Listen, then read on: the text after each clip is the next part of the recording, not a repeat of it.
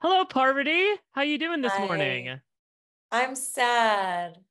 Well, who am I talking with right now? Am I talking with the Duchess of Deception? Am I talking with the Mistress of Murder? Am I talking with the Iron Maiden? Which Parvati am I speaking with today? Oh man, all of those monikers came from John, and he called me the Ice Queen, the Ice Princess, the Iron Maiden. Look, you're talking to Parvati, but I am also all of those, and the Black Widow, and the Poisoner, and all of those things. It was so fun. It was just insane, but also really fun. Well, I want to start with where things ended because you had a bit of a whirlwind day. You're approached by, one of your biggest rivals in the house to say, okay, I don't think it's you. Let's vote for Phaedra. You get to the round table where it seems like it's going in that direction. And then the aforementioned John from the top rope delivers, a bit of a pile drive of information. By the time the votes were coming in, were you surprised at the outcome at all, or did you feel like the die was already cast? I knew it was coming for me. They'd already been gunning for me for days. I was like wandering around the castle by myself, hoping that someone would talk to me. Like, I was like, let's get something going, guys. Like, my strategy at the end there was if they all think I'm a traitor, then the only move I have to make is through, if people are thinking strategically, they would want to keep the traitor that they know in the house and then get the other traitors out that they're not really sure of. And then in the end, then they can banish the person who they really think is a traitor. So I was like, okay, let me see. Is anyone thinking this way? So I did approach John and have a conversation with him that was kind of like that, which I think was not a good, it wasn't helpful because he was so righteous and caught up in this role of the faithfuls. And the faithfuls, like you'll see this with the guys, they were doing this. Peter, Bergie, John, they were like, even CT, like, we would never be traitors because those are the bad guys and we're the good guys. We're the saviors of the house. Even though Peter's lying, he's doing all the same things that the traitors are doing. He's just doing it for the right reason. There we go. Use that bachelor lingo. Got to bring it back. I mean, let's go to the Peter of it all because from our perspective, it really seemed like the beginning of the end for you was this trap that he had laid. He had shared with you and Dan about who had the shield. You had tried to push against going after Bergie that first time. Dan said no. From your perception, is that the case? Do you feel like from then on, it really seemed like I'm on borrowed time? Yeah, that was it. That was the moment. Like if I would have stood my ground harder in the turret and told Dan, like, no, we can get Bergie next time, then I think a lot of things would have been really different. Mm. I mean, in general, what was your dynamic like with Dan and Phaedra? Because you're brought in to this twosome, and we see a couple times it gets a little tense. Phaedra goes after you and Dan for throwing the Bravo Labs under the bus. She gives you some, shall we say, constructive criticism about the way that you're coming across. What was the dynamic like to work together your whole season? Oh, she's fun. She's like such a larger than life character. And we didn't talk to each other in the castle. So there wasn't much strategy going on with me and Phaedra. And even in the turret, there wasn't strategy. She was performing a part. She was really good at the social game with making relationships with people and keeping herself safe that way. She wasn't thinking like, oh, we got to murder this person because then these dominoes will fall. I was doing that more with Dan, which was really fun because I like thinking like that. I mean, I'm from Survivor. That's the way my mind works. So it was an interesting dynamic between the two of them. I feel like I was a good middle ground for both of them because I could straddle both worlds and I could pacify Phaedra when she was really feeling hot-headed. And we had great banter in the turret. Phaedra and I had a lot of fun in the turret. I liked those moments with her. We could absolutely tell. I mean, you talk about coming from Survivor. I want to speak about alliances a bit because last week it seemed before this big torch twist happened, ironically enough, given your background, that it seemed like there was the so and so Peter's pals and then like this group of leftovers that was mobilizing. I'm curious from your perspective, let's say there was a regular roundtable. Obviously, Peter's pals were probably coming after you.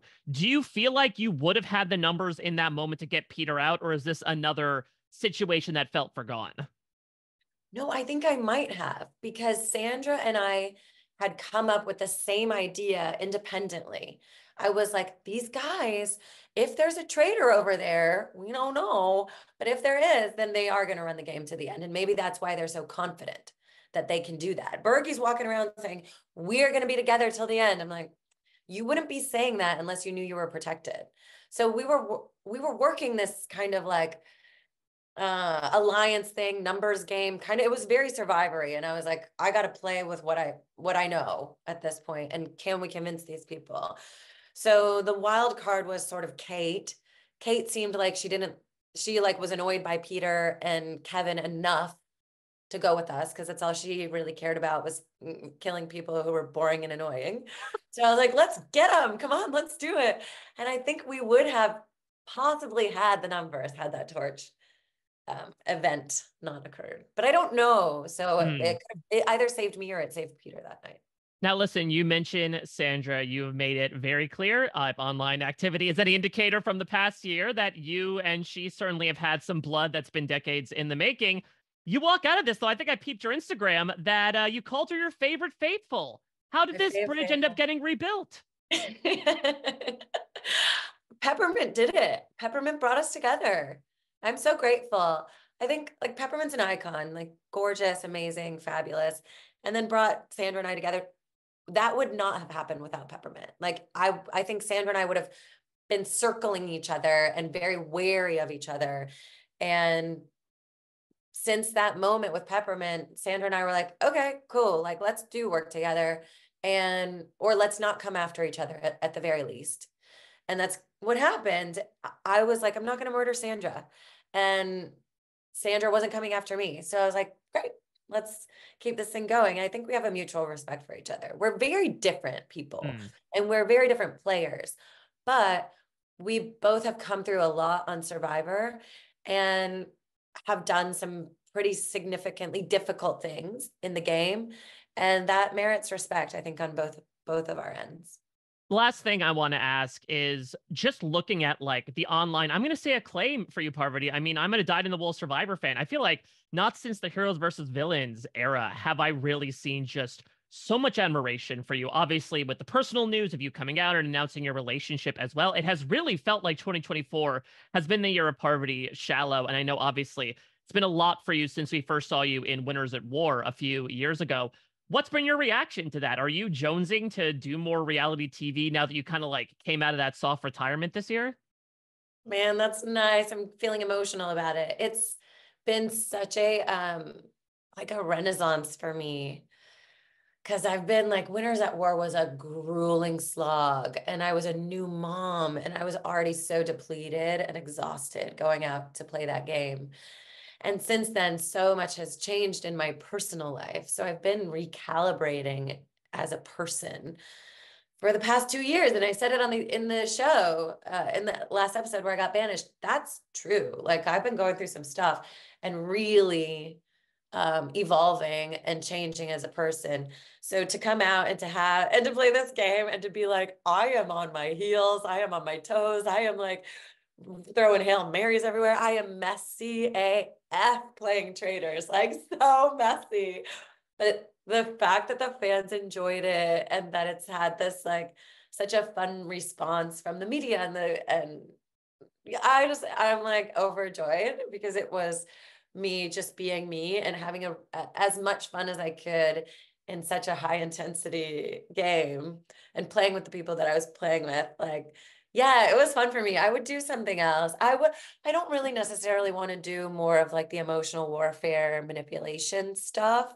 That's hard for me, but I enjoy things that are like a mission-based situation.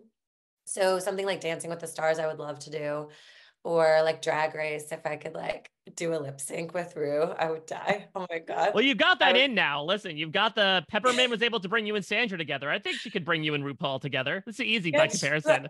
right? Thank you. Well, count me as part of the fans and the media that have been singing your praises. I mean, again, as someone that has watched you since the very beginning, all those years ago, and obviously, again, it's been a lot for you in the past few years, especially to watch you come out. quite literally, with aplomb and be able to I think really build your life in such a significant, healthy way, to a point where people have embraced you so much. I think it is something incredibly beautiful. So no matter where we see you next, Parvati, I'm just so glad we got to see you make your way to that Scottish castle and truly get to make some fun happen. Thanks, Mike. You're gonna make Of, me cry. You're so of course. sweet. Well, all the best to you and yours. Thank you so much again, and enjoy your weekend. Thank you. You too. Take care. Bye bye.